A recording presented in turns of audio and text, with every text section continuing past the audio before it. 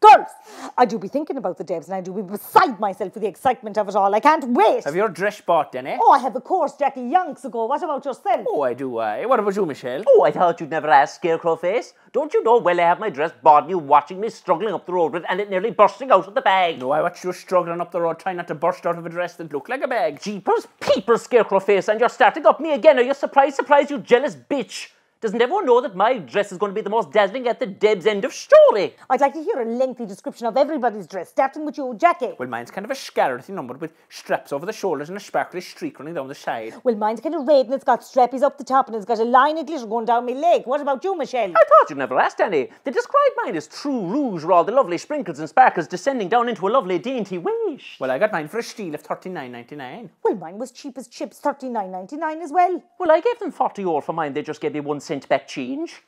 And where did you get your dresses? Nolan's. And who are you taking to the Debs? Brian!